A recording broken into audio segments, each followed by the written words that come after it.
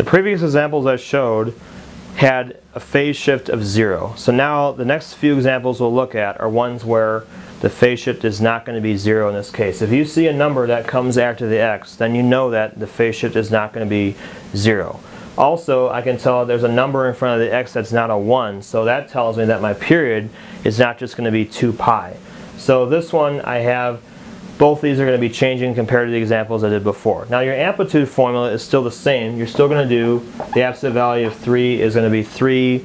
That's going to be it for that one. Your period is 2 pi divided by the number in front of the x. For this example, your period is going to be 2 pi divided by 3 because that's the number in front of the x. Your phase shift is the opposite sign of this number divided by the number in front of the x. So in this case, because it's a minus sign there, I need to take the opposite sign of that. I'm going to do positive pi over 2. I want to divide that by the number in front of the x. So I have pi over 2 divided by 3.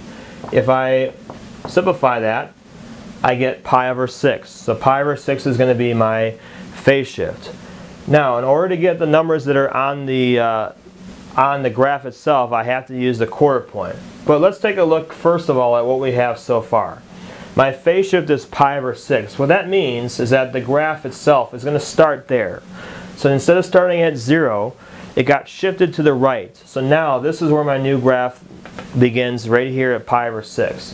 From that point, I want to find the other key points that I have here. So here's the first one. Your phase shift will always be the first one on your graph, but I got to find the other ones. I need to find out how far it is from here to here. So I need this point right here is your quarter point. So up here I'm going to find my QP, my quarter point. That's going to be period, which is 2 pi over 3. I always want to divide my period by 4 when you find your quarter points. If you flip this, you get 2 pi over 3 times 1/4, and you get 2 pi over 12, which is the same thing as pi over 6. So in this case, pi over 6 would be your quarter point as well. Now it's coincidence that the quarter point is the same as the phase shift. That's not always going to happen that way. So if I want to find out how to get from here to here, what I need to do is I'm starting with my phase shift, pi over 6, and I want to add my quarter point to it. So if I take pi over 6 and add pi over 6 to it, that gives me 2 pi over 6. That's this one right here. I want to keep doing that. I want to add another pi over 6 to get the next point over here. So 2 pi over 6, I know that can be reduced. However, I'm keeping it with the 6 on the bottom because that way it makes it easier. It's easier to add these because all these have common denominators. If I reduce this one, then I would have to do common denominators again down there. So I'm keeping them all with a 6. We can always reduce on this later if we need to. Otherwise, it's actually okay to leave your answer like that. So 3 pi over 6 is the next one. If you already can see the pattern, I have 1, 2, 3. That means this is going to be 4 pi over 6 and 5 pi over 6 to finish that one out. I don't even have to write the rest of them out because I already see what the pattern is. I'm just adding a pi over 6 all the way across here. These are going to be my new key points.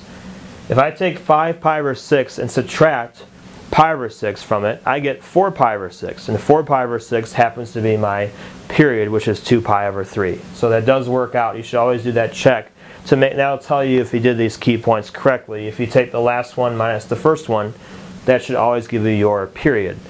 Now that the key points are complete, I'm ready to draw in the graph. This is a cosine graph. Now before I mentioned that your cosine graph has to start at the amplitude. However, the amplitude will not start here at this point. Now it's at 3, but the graph doesn't begin at 0. It actually begins here at pi over 6. So I want to start my graph actually right there. So at pi over 6, I'll be at the amplitude. Not over here. It got shifted over to the right. That's why I started at that point. The next point is going to drop down to the x-axis. So it goes there. Then I'll go down to -3, back up to the x-axis, and back up again to the 5 pi over 6. So your graph itself now is going to look like this. So again, we're just drawing one cycle. And the cycle itself, that normally would start here, got moved over to the right by an amount of pi over 6.